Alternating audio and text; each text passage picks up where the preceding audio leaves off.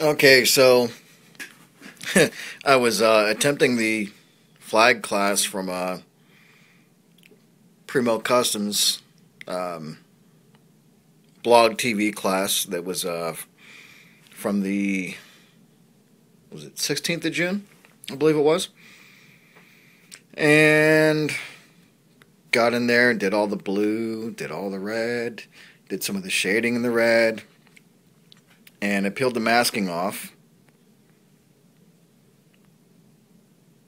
And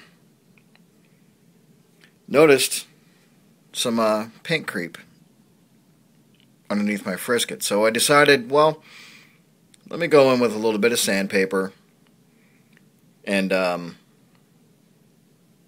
see if I can clean that up. I hadn't unmasked the stars yet. Look at all that. Now, what's that a result of? Well, a few things actually. My paint was probably a little too thin.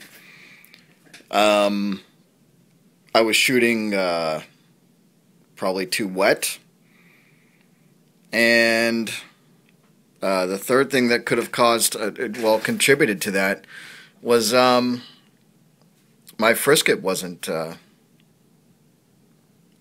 fully, it wasn't down, it wasn't, it was obviously lifting, allowing the paint to creep under it.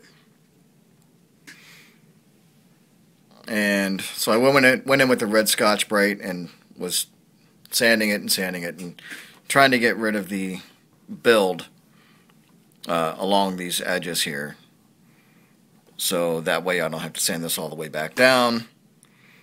And then I can go back in with some sealer white and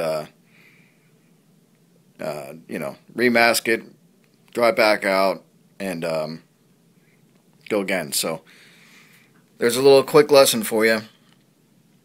When you're working with frisket, make sure it's stuck.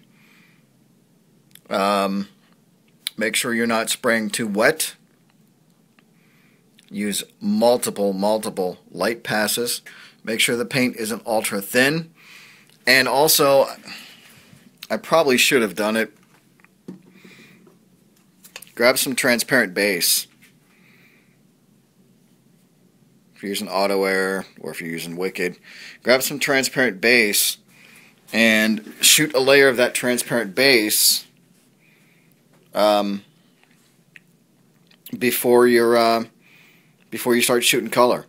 And what that will actually do is help combat the paint creep. I knew that, but I figured, everything will be all right, no big deal. I don't really have to worry about it. But I was wrong, and that happens. So I figured, I would show you guys that it does happen, and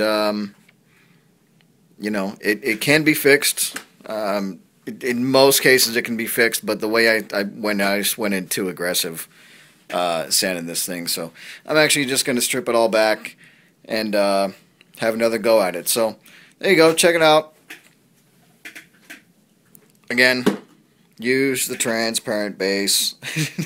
That'll help block everything, and you will avoid things like that, and like that, and like that, and that. Ironically, the cleanest part is the smallest little corner of that star that's sticking out right there. That is the cleanest part of the whole piece. So there you go, a little quick tip. Thanks for watching.